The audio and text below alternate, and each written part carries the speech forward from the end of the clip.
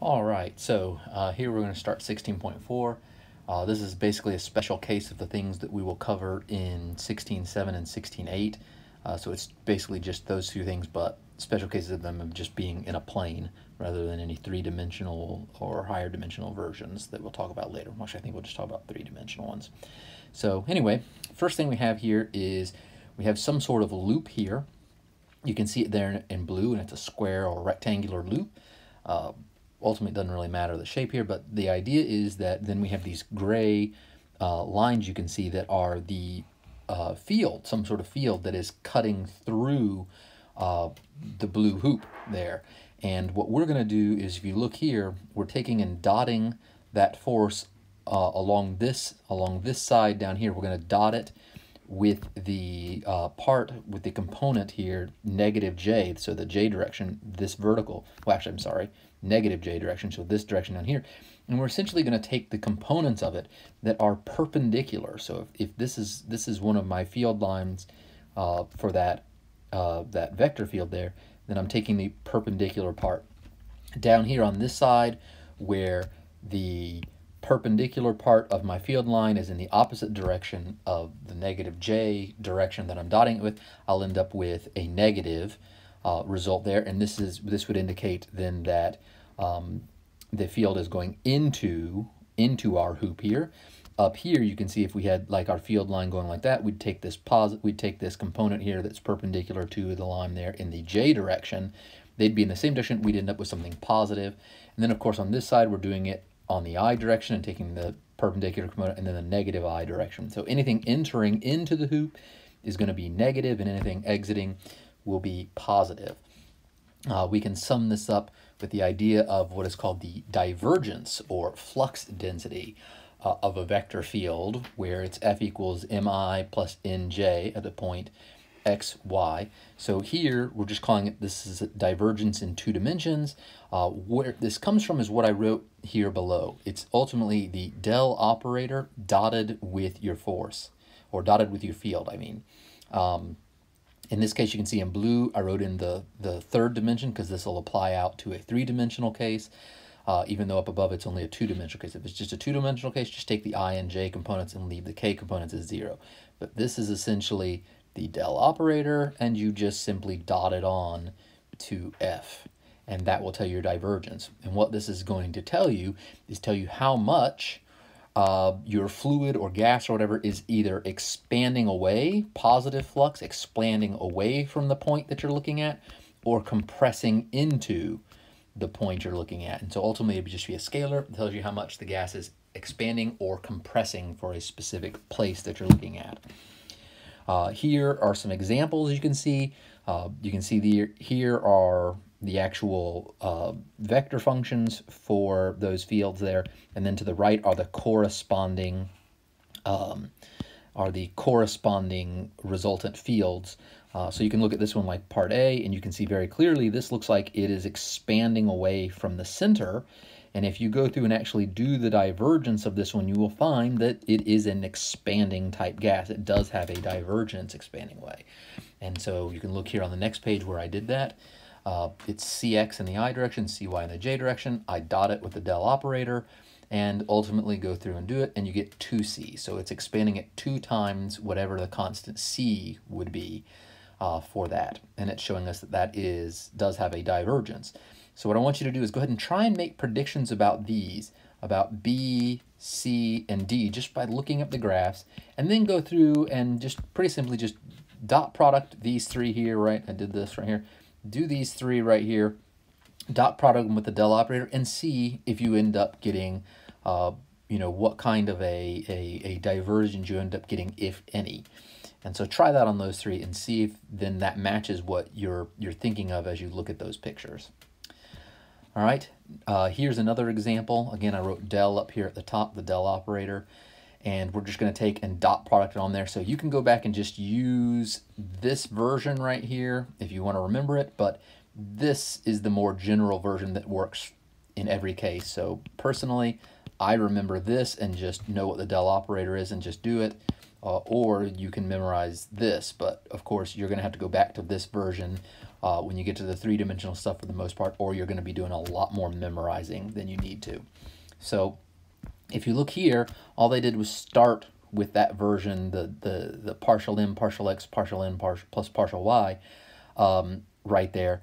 But what I tried to kind of cram in here was, here's the two-dimensional del, and then here's my actual function. And so when you dot them together, you get partial x of the m part, which is, that's this is m, the x squared minus y, and this is n, xy minus y squared, and then you get partial y of the n part. And so by doing that, you immediately end up with what we have right there. And so essentially you're just skipping a step if you start with that other part. And then you can see, just go through, take the partial derivatives, combine them together, and here is your divergence. So you'd put in a point for x and y, and it would tell you what the divergence was at that location. Unlike our previous example, where it was 2c everywhere, it was totally independent of your location, the divergence was the same at every location. This divergence varies from point to point. Here, we have another little example here. Let me clean that up a little bit, sorry. This time, very similar looking picture to the last one, but this time we're dotting it with the vectors that lie along the boundary instead of perpendicular, whereas in the last one we dotted this with -j in that direction, and when you do the dot product, you end up multiplying the parallel components together. Now, we're dotting it with something that goes along the edge, so we're actually going to end up taking all of the components that are parallel. We're going to take all the parts that are parallel to the edges of our surface there, around the boundary there, and it's ultimately going to then just tell us how much is this circulating around in that manner by doing this, as we shrink this down to something very small.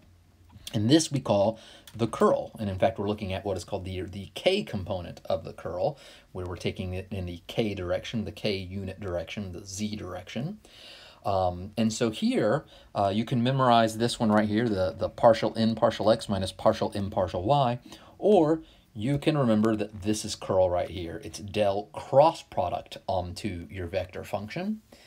You can see here where I'm doing the cross product there with it, and it ultimately gives you exactly what is right there. This is the two-dimensional case where z is 0, so I made z 0 right here and went through and calculated, and you can see that the k component I ended up with is exactly this part right up here. So there's no reason to go through and kind of memorize this up here if you can just do a cross product and remember that, because you already know the del operator for doing the divergence and the gradient from before. So now you just add this cross product on. And if you think about it, cross products multiply parts of vectors together that are perpendicular. And so that's what this is doing, multiplying the perpendicular parts together and telling us how much it's then rotating around that point.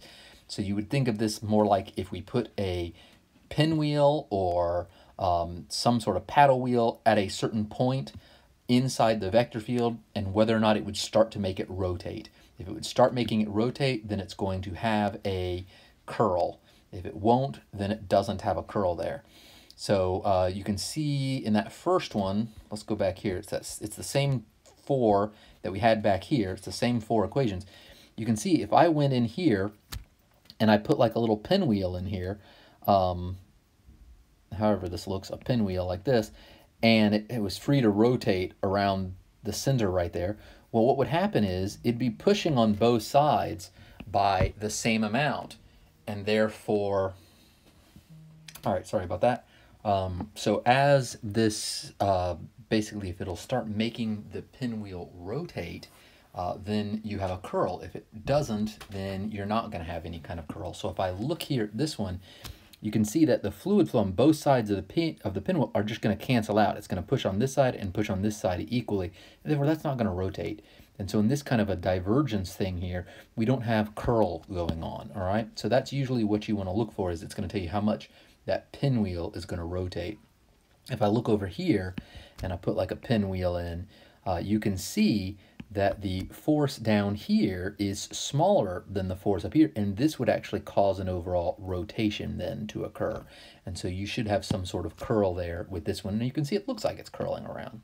All right, so going back over here, here it is. No, one more. Yeah, here are the ones you can try. I did the curl for the very first one, which was that first picture we did up there that had the divergence. As you can see, everything turned out to be 0 when I did the cross product there. and so that did have no curl. You should go through and try the curl on the other three and see what you end up with. First, you should go back to those pictures from before, look at them and decide if you think there is curl going on there or not, and then actually do the cross product and see whether or not you end up with zero curl or not, or what you think. So try and do that and build up that intuition about these things. Okay, so here's again just another way of doing the k component of the curl. So the curl technically would be more like a vector or a pseudo vector, but we're taking just the k component of here since we're looking at it in just the xy plane. Here, find the k component for the curl, so you can go through and do just the formula they give, which is the partial n partial x minus partial n partial y. But the same thing here you can do. You could also just do that as doing the del cross with f and going through and getting it that way and then dotting it with k. So you can do it either way you want and get just the k component of it. And I think this is one from back there. So anyway, take a look here, Green's theorem for flux divergence. So this is a theorem that we're going to cover later. And it's the divergence theorem, and this is just a special case of it, like the two-dimensional case. But basically the idea is we can either, right here, we can sum up all of the flux going out through the surface, right? Or we can go through and have that equal to summing up all of the flux coming into the area.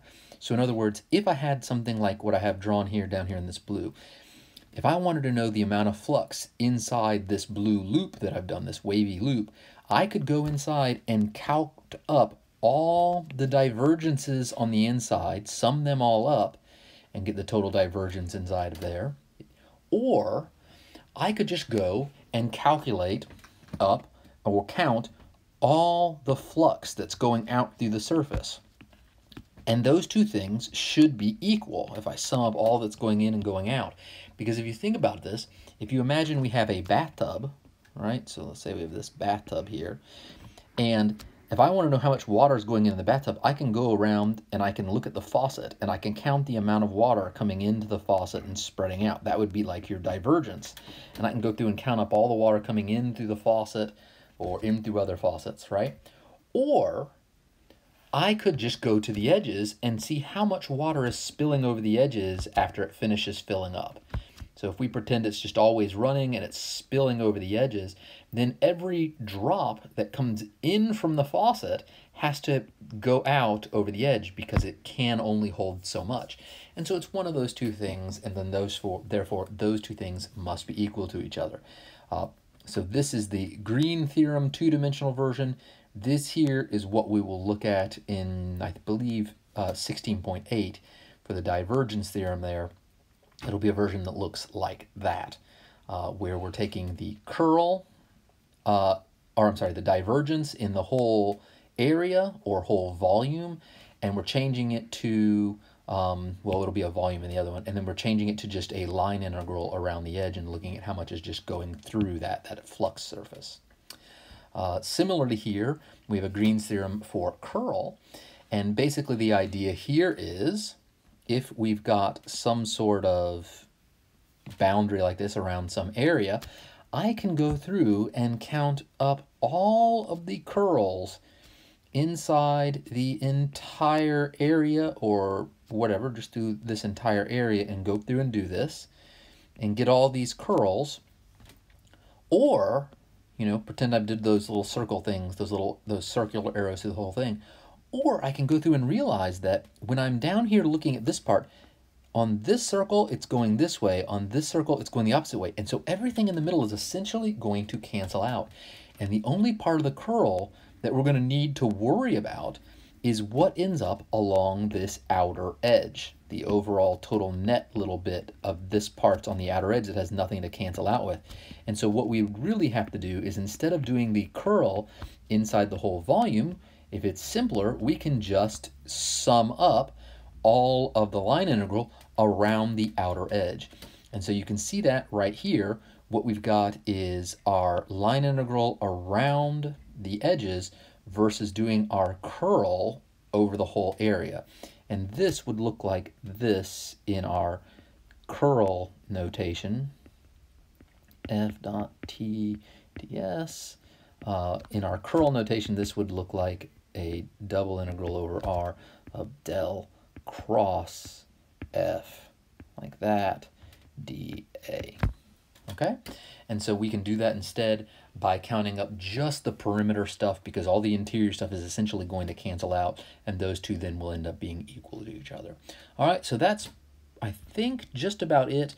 The only thing that really happens after this is just some example problems, which you can look through yourselves and see. Here are some examples. They're just there in the notes. You can go look and work your way through them, or pause them on these screens and take your way looking through. And there's a picture of it. Then over here, again, evaluating an integral and going through and using these things to go through with the Green's theorem, and then just some examples of different boundaries and areas versus them. Okay, so that's pretty much it for this section, and again, see sections 16.7 and 16.8 for more general overviews of what we were just talking about here. All right, that's it. Thanks a lot.